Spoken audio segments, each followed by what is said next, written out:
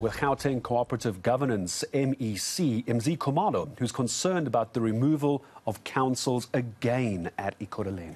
That's right. He says the removal of a mayor adversely impacts residents. This comes after the ousting of Sibuyile Ngodwana last week, necessitating the dissolution of the executive committee. The Ekurhuleni Council set to hold what's going to be its fourth mayoral election in 3 years. It can't be good for stability. The municipality now has 5 days, though, to elect a new mayor or risk being placed under administration.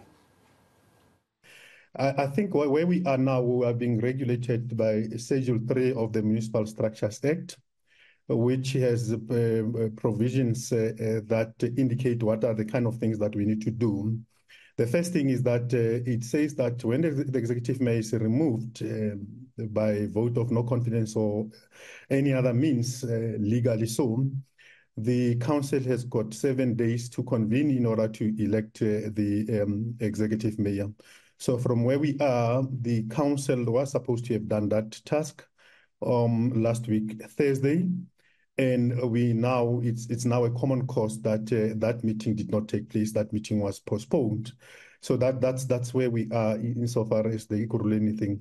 It is our expectation that the municipality of Ekurhuleni must follow what the law says to them. In other words, they must then exercise their option of reconvening again within 7 days again in order to fulfill the requirements of the Municipal Structures Act in this regard.